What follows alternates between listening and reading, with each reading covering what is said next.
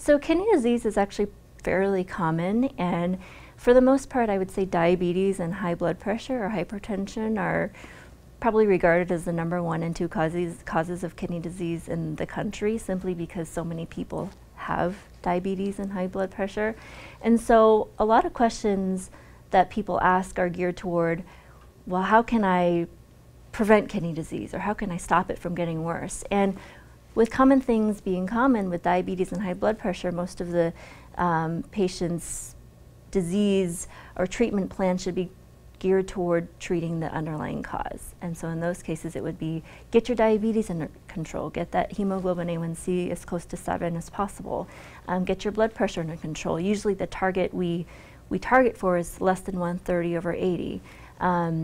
Or less than 140/90 if you're a little bit older. A lot of our visits tend to be trying to get your numbers closer to that range, because we do find that once your numbers get to that range, or once your diabetes and high blood pressure are better controlled, your kidney function actually follows suit. So we start to see that renal function or kidney function, if not improve, at least stabilize. And if it stabilizes, hey, that's okay too, as long as it doesn't progress.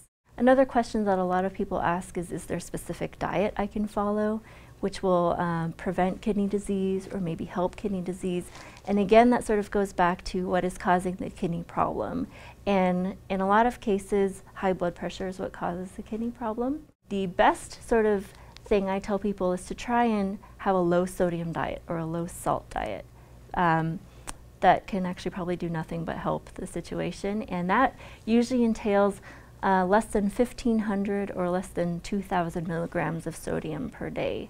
Now the average American has something between like 4,000 to 5,000 milligrams of sodium per day. So as you can imagine, if you are eating like the average American, trying to cut it down in half or even less than half of what you're typically used to is pretty daunting or pretty overwhelming, and just obviously not very easy. As far as lifestyle modifications for trying to help or stabilize kidney function, diet and exercise is always a safe answer. It doesn't just help with kidneys, it helps with so many other organ systems or overall health. As far as supplements go, it's always safer to check with your provider to see what supplements might be okay. There's a lot of things out there that interestingly adversely affect kidney function.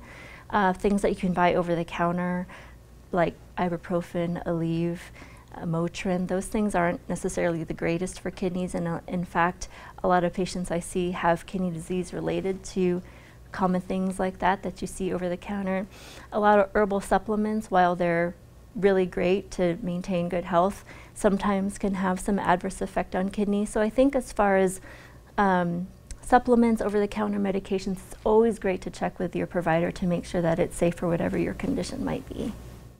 I think the primary target that I like to have with each patient is for them to go away knowing that we're a team, and I will do what I can. I will encourage and do what I can to help them make any lifestyle modifications that they need to do, and in the end, it's a team approach to solidifying or stabilizing their kidney function.